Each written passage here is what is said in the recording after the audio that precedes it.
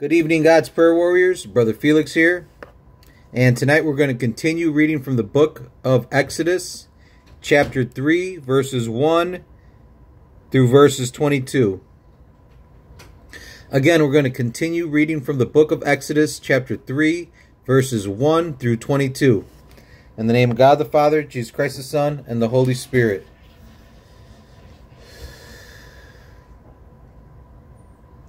God, Jesus Christ, and Holy Spirit, I give you thanks for today. I give you thanks for my life. I give you thanks for my beautiful wife, Teresa, and my beautiful children, Emmanuel, Ariana, Carlos Felix, and Luis Enrique. I give you thanks for loving and forgiving us, Lord. I give you thanks for all your prayer warriors and all my brothers and sisters that will watch this video. Lord Jesus, I ask what I always ask. In your name, may there be at least one verse for each one of our ears in tonight's reading. That'd be 2 verses per head. And when we hear these verses spoken, may the Holy Spirit be stirred up inside of us, and may we have the courage to apply these verses to our lives. In the name of God the Father, Jesus Christ the Son, and the Holy Spirit. Amen. All right, brothers and sisters, let's get right into it. Exodus chapter 3. Moses and the burning bush. Now Moses was tending the flock of Jethro, his father-in-law, the priest of Midian, and he led the flock to the far side of the desert and came to Horeb, the mountain of God. There the angel of the Lord appeared to him in flames of fire from within a bush. Moses saw that though the bush was on fire, it did not burn up. So Moses thought, I will go over and see this strange sight, why the bush does not burn up. When the Lord saw that he had gone over to look, God called to him from within the bush, Moses, Moses. And Moses said, Here I am. Do not come any closer, God said. Take off your sandals, for the place where you are standing is holy ground. Then he said, I am the God of your father, the God of Abraham, the God of Isaac, and the God of Jacob. At this, Moses hid his face, because he was afraid to look at God. The Lord said, I have indeed seen the misery of my people in Egypt. I have heard them crying out because of their slave drivers, and I am concerned about their suffering. So I have come down to rescue them from the hand of the Egyptians, and to bring them up out of that land into a good and spacious land, a land flowing with milk and honey, the home of the Canaanites, Hittites, Amorites, Perizzites, Hivitites, and Jebusites. And now the cry of the Israelites has reached me, and I have seen the way the Egyptians are oppressing them. So now, go. I am sending you to Pharaoh to bring my people, the Israelites, out of Egypt. But Moses said to God, Who am I that I should go to Pharaoh and bring the Israelites out of Egypt? And God said, I will be with you. And this will be the sign to you that it is I who have sent you. When you have brought the people out of Egypt, you will worship God on this mountain. Moses said to God, Suppose I go to the Israelites and say to them, The God of your fathers has sent me to you. And they ask me, What is his name? Then what shall I tell them? God said to Moses, I am who I am. This is what you are to say to the Israelites. I am has sent me to you. God also said to Moses, say to the Israelites, the Lord, the God of your fathers, the God of Abraham, the God of Isaac, and the God of Jacob, has sent me to you. This is my name forever, the name by which I am to be remembered from generation to generation. Go assemble the elders of Israel and say to them, the Lord, the God of your fathers, the God of Abraham, Isaac, and Jacob, appeared to me and said, I have watched over you and have seen what has been done to you in Egypt, and I have promised to bring you up out of your misery in Egypt into the land of the Canaanites, Hittites, Amorites, Perizzites, Hivites, and Jebusites, a land flowing with milk and honey. The elders of Israel will listen to you. Then you and the elders are to go to the king of Egypt and say to him, the Lord, the God of the Hebrews, has met with us. Let us take a 3-day journey into the desert to offer sacrifices to the Lord our God. But I know that the king of Egypt will not let you go unless a mighty hand compels him. So I will stretch out my hand and strike the Egyptians with all the wonders that I will perform among them. After that, he will let you go. And I will make the Egyptians favorably disposed toward this people, so that when you leave, you will not go empty-handed. Every woman is to ask her neighbor and any woman living in her house for articles of silver and gold and for clothing, which you will put on your sons and daughters, and so you will plunder the Egyptians. These are the words of our Lord our God, brothers and sisters. Let's break down some of these verses together. Verse 1. Now Moses was tending the flock of Jethro, his father-in-law, the priest of Midian, and he led the flock to the far side of the desert and came to Horeb, the mountain of God. What a contrast between Moses' life as an Egyptian prince and his life as a Midianite shepherd. As a prince, he had everything done for him. He was the famous son of an Egyptian princess. As a shepherd, he had to do everything for himself. He was holding the very job he had been taught to despise. As you read about in Genesis chapter 43, verse 32, and Genesis chapter 46, verse 32 through 34. And he lived as an unknown foreigner. What a humbling experience this must have been for Moses. But God was preparing him for leadership. Living the life of a shepherd and nomad, Moses learned about the ways of the people he would be leading and also about life in the desert. Moses couldn't appreciate this lesson, but God was getting him ready to free Israel from Pharaoh's grasp. Mount Horeb is another name for Mount Sinai, where God would give the people his revealed law.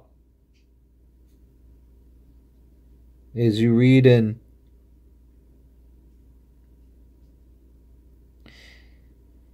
where he would give him his revealed law.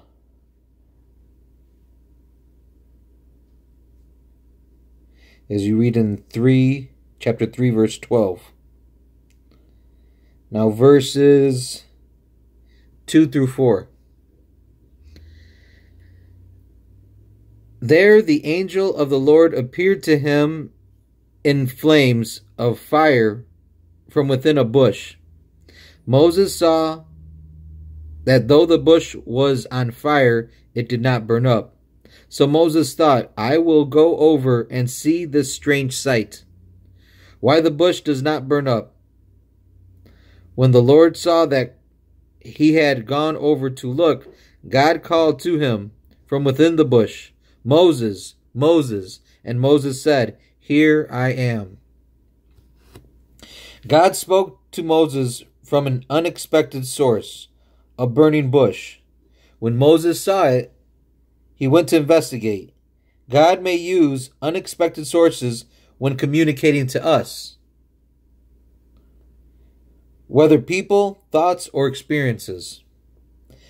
Be willing to investigate and be open to God's surprises. Moses saw a burning bush and spoke with God. Many people in the Bible experience God in visible, not necessarily human form. Abraham saw the smoking fire pot and blazing torch, as you read about in Genesis chapter 15, verse 17. Jacob wrestled with a man, as we read in Genesis chapter 32, verses 24 through 29. When the slaves were freed from Egypt, God led them by pillars of cloud and fire, as you read about in chapter 13, verse 17 through 22. God made such appearances to encourage his new nation, to guide them, and to prove the reliability of his verbal message.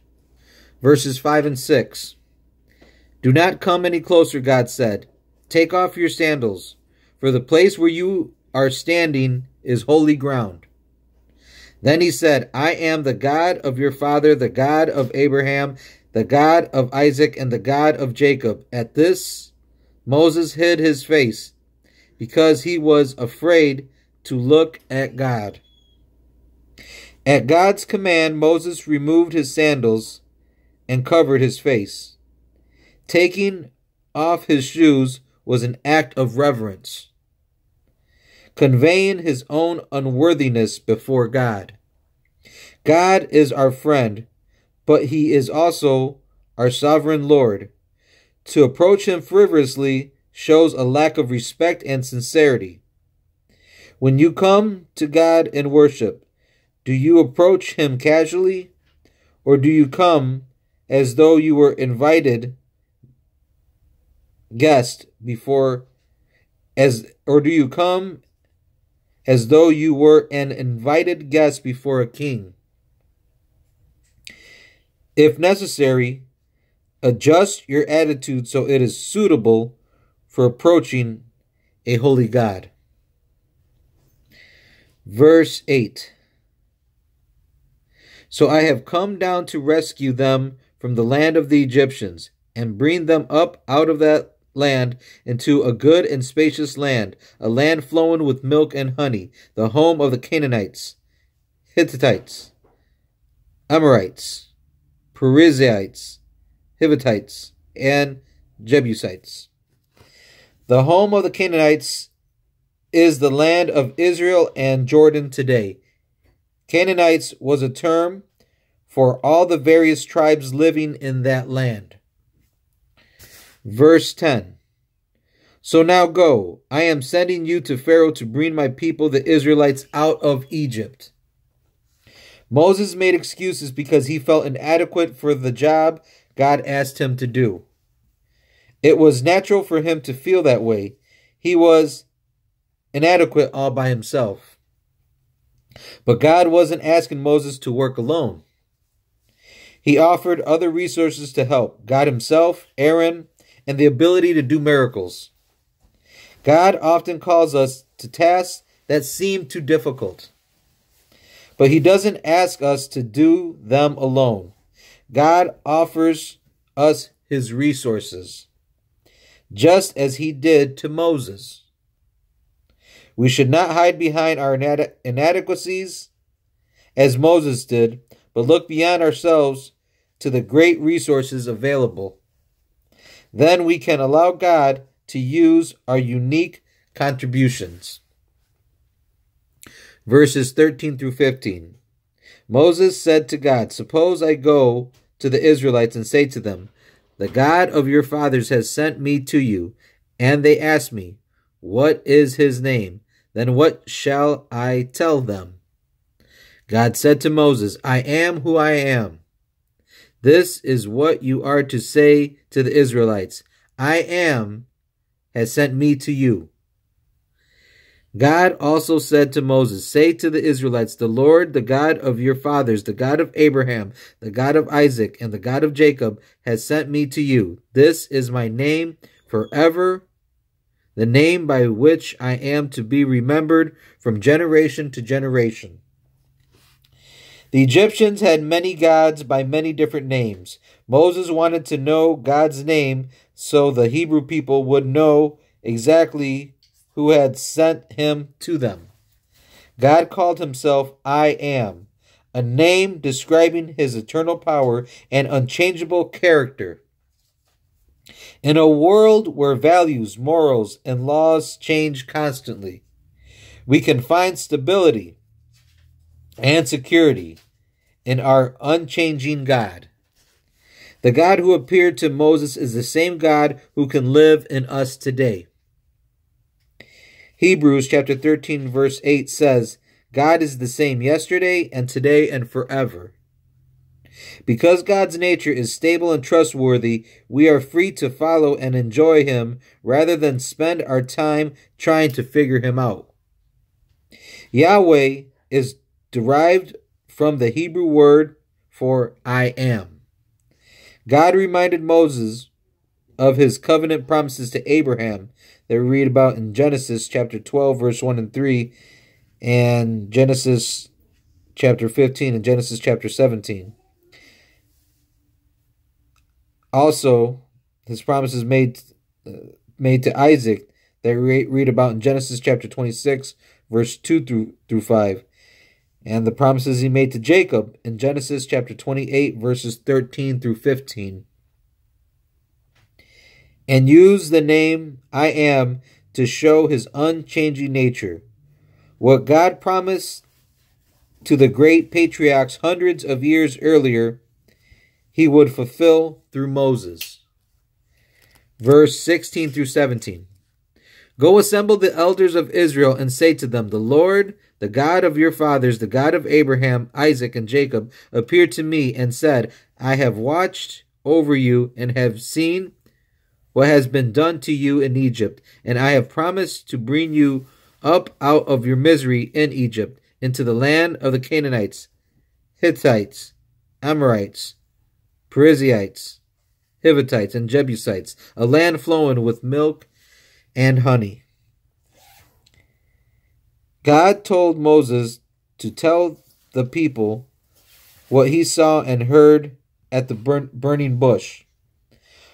Our God is a God who acts and speaks. One of the most convincing ways to tell others about him is to describe what he has done and how he has spoken to his people. If you are trying to explain God to others, talk about what he has done for you, for people you know, or for people whose stories are told in the Bible. Amen. A land flowing with milk and honey is a poetic word picture expressing the beauty and productivity of the promised land. Verses 18 through 20. The elders of Israel will listen to you. Then you and the elders are to go to the king of Egypt and say to him, the Lord, the God of the Hebrews, has met with us. Let us take a 3-day journey into the desert to offer sacrifices to the Lord our God. But I know that the king of Egypt will not let you go unless a mighty hand compels him. So I will stretch out my hand and strike the Egyptians with all the wonders that I will perform among them. After that, he will let you go. The leaders of Israel would accept God's message, and the leaders of Egypt would reject it. God knew what both reactions would be before they happened. This is more than good psychology. God knows the future. Any believer can trust his or her future to God because God already knows what is going to happen.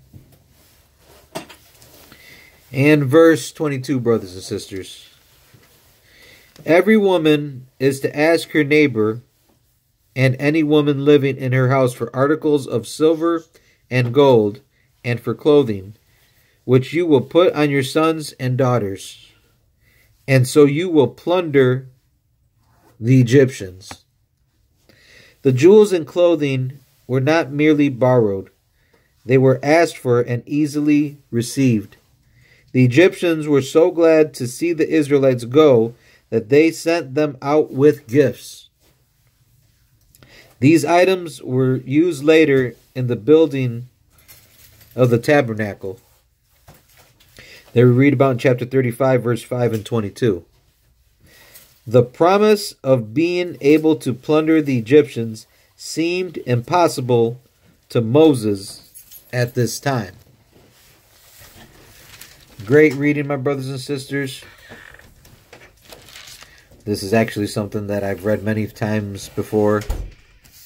But still a great reading. I hope if any of you guys are hearing this for the first time, this reading, that you guys picked up some key verses out of here. And if you have read this before, I hope it's just a refresher of how great God is.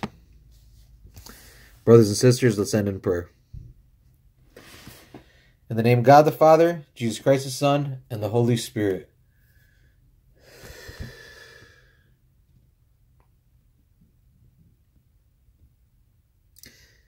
God, Jesus Christ, and Holy Spirit, I just want to thank you for tonight's reading. I want to give praise, thanks, and glory to the great I Am. Thank you, Lord. Thank you, Jesus. Thank you, Holy Spirit. Thank you for everything that you do for us daily. Lord Jesus, I ask that you forgive my sins and the sins of everybody that watches this video. I ask that you forgive us of our sins. That you give us a discerning heart.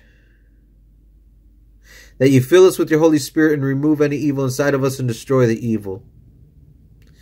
I ask that you keep us healthy, happy, and safe, that you continue to lead us, teach us, guide us, and protect us. In the name of Jesus, I ask that you heal us of any sicknesses, diseases, viruses, diabetes, cancers, arthritis, degenerative back disc disease, blood clots, any infections, any organs that aren't working correctly. Anything that's causing us pain or making us sick, whether it is physically, mentally, emotionally, or spiritually. I ask in the name of Jesus that you break chains of addiction, whether the addiction is in us or someone we love. I ask in Jesus' name that you break chains of addiction of smoking, of drinking, of drugging, of lusting, of money, of power, of greed. In the name of Jesus, I ask that you break chains of sin. If there's any sins that we enjoy doing, I ask, if we choose to do them, that the Holy Spirit convicts us heavy in our heart and makes us feel sick in our stomach until we repent and turn away from these sins. I ask that you bless, heal, and protect all your prayer warriors and their loved ones. I ask that you bless, heal, and protect my mother, that you heal her of her knee pain that she has. My grandmother, that you heal her of her knee pain that she has. I ask that you bless, heal, and protect my sisters Elizabeth and Yvette. That you bless, heal, and protect Sophie Borge. That you prepare her for her next procedure. That you continue to fill her with your Holy Spirit and fill her father and her mother and her brothers with your Holy Spirit. I ask that you bless, heal, and protect my Uncle Oscar.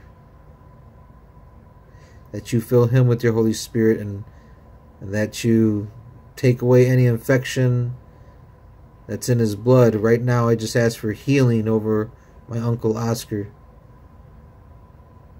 I ask that you just fill him with your Holy Spirit, and that the Holy Spirit just heal his entire body right now in the name of Jesus Christ of Nazareth. I ask that you bless, heal, and protect Ma, Mrs. Betty Payne, that you heal her of her knee problem. I ask that you bless, heal, and protect, and comfort prayer warrior Brother Vince Lawrence, that you continue to fill him and his family with your Holy Spirit and give him comfort as they mourn the loss of his older brother. I ask that you bless, heal, and protect prayer warrior Ryan's mother, that you fill her with your Holy Spirit and that you heal her. I ask that you bless, heal, and protect Delia, that you fill her with your Holy Spirit and heal her of anything that's causing her sick, that's making her sick. Heal her of anything that's causing her worry or creating any problems or any pain for her. I ask that you bless, heal, and protect Henry Tim, Ricky Joel Alvarez. I ask that you continue to lead prayer warriors Mondo Guzman,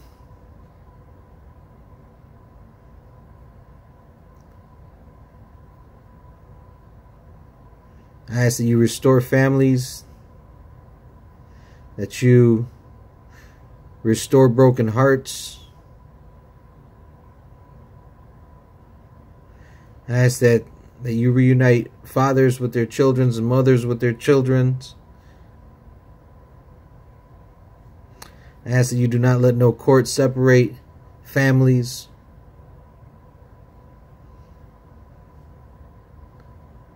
I ask that if your prayer warriors have the courage to lay down our problems, our legal problems at your feet, Lord, and if we're praying and applying your scripture daily, I ask that you resolve them, Lord, if it is your will.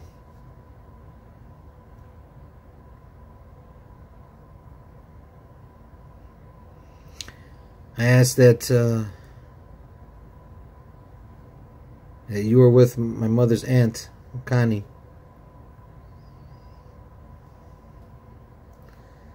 That you take her away from the pain that she's in, as she has entered hospice. I ask that you go ahead and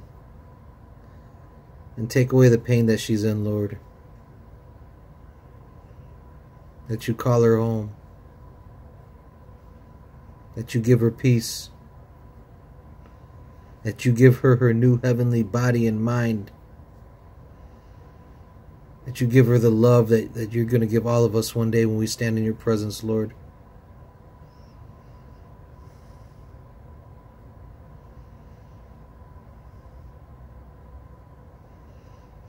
I ask that you bless, heal, and protect everyone at the Kingdom Music Family Ministry, everyone at St. Paul's Lutheran Hope Lutheran Church in Aurora, and everyone at the House of Rest Church in Modesto, California.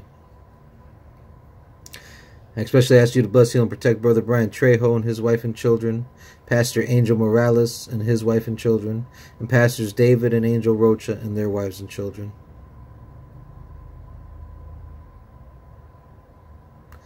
I love you and I thank you. I just thank you for all the blessings that you give us, Lord.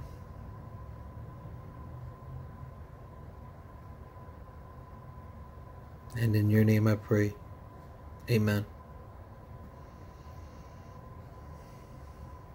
All right, brothers and sisters, I hope you guys are having a great night. I love you guys. And we will continue reading. God bless you.